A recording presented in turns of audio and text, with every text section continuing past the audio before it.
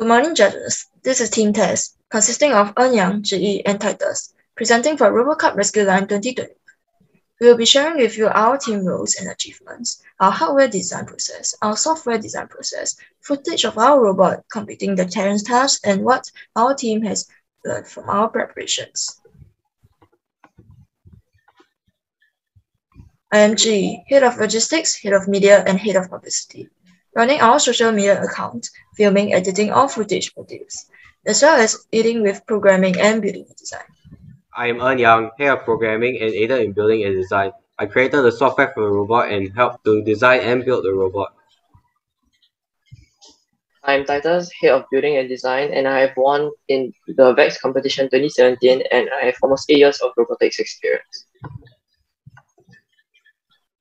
For our preparation process, we decided to use the same robot and program we used for RoboCup Singapore and modify them using the lessons we learned from RoboCup Singapore. We focused on creating the playfield first before modifying the program and the robot. We then tested the robot, began working on our presentation, then filmed the necessary videos. I will now talk about the hardware design process.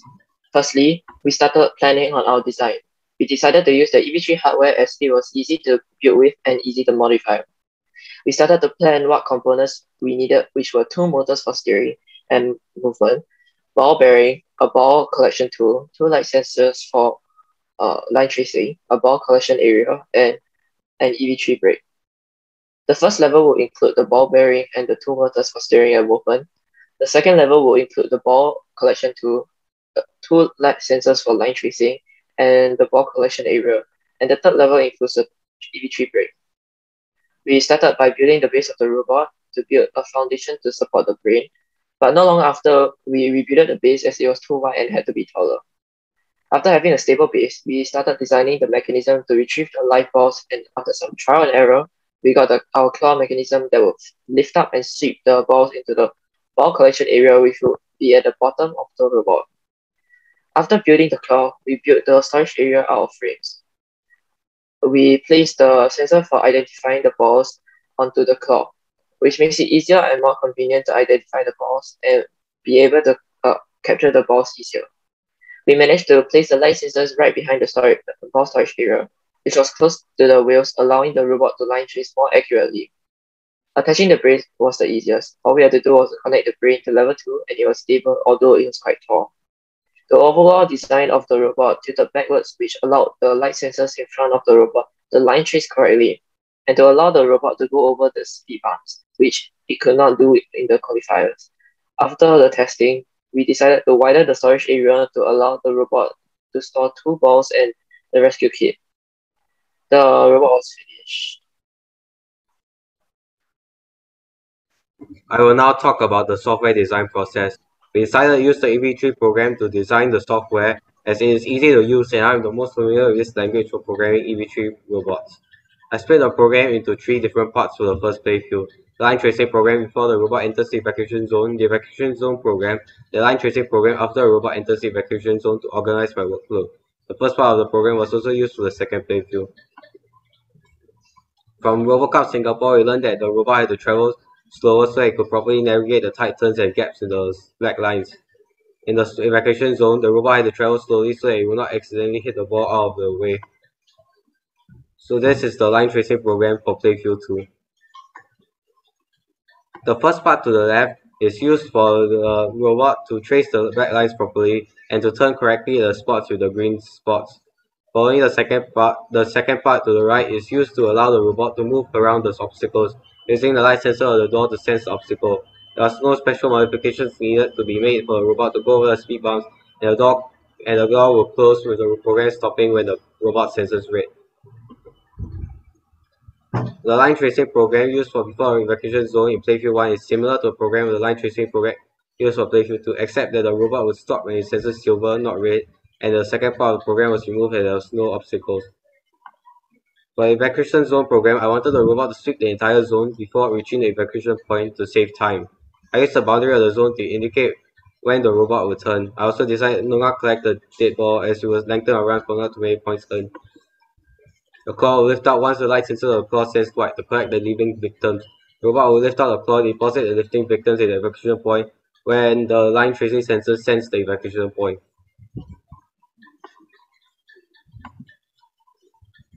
For evacuation program, if the evacuation point is in the bottom left, the robot will move forward a certain distance before turning right and then left.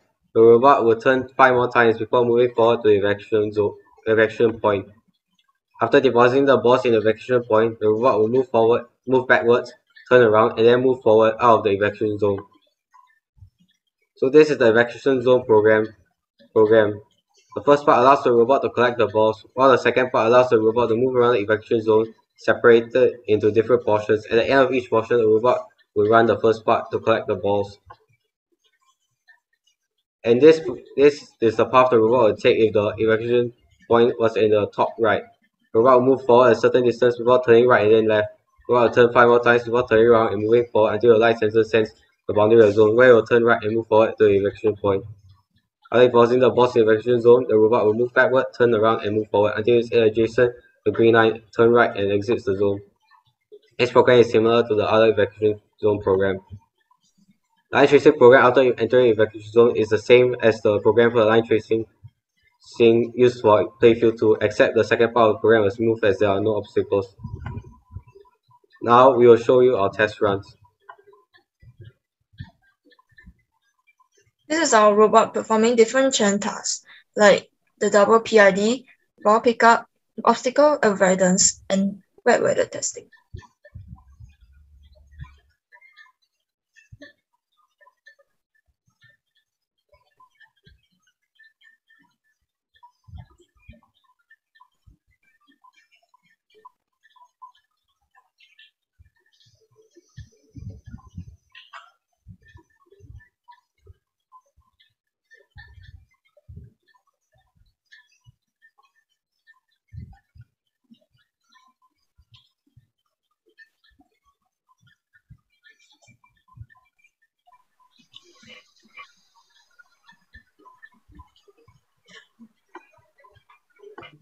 Finally, this is a video of our test run.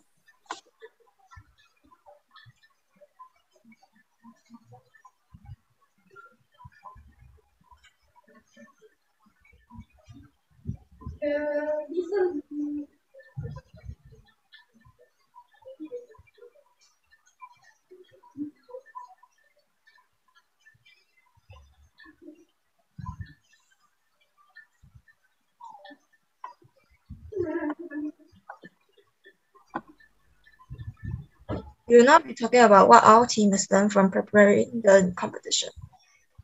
Our team members have close to nothing in common. We're not even the best of friends. We have always participated in different teams in competitions, and our style of building and programming are very different.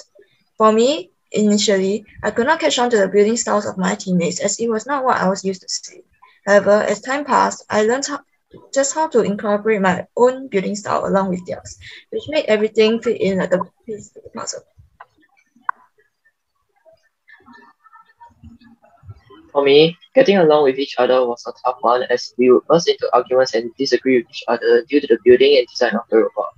From this, I also learned how to be more tolerant and patient and be more accepting. For me, it was tough for me to understand what my teammates were doing and how I could get my usual style of programming to work with the robot structure.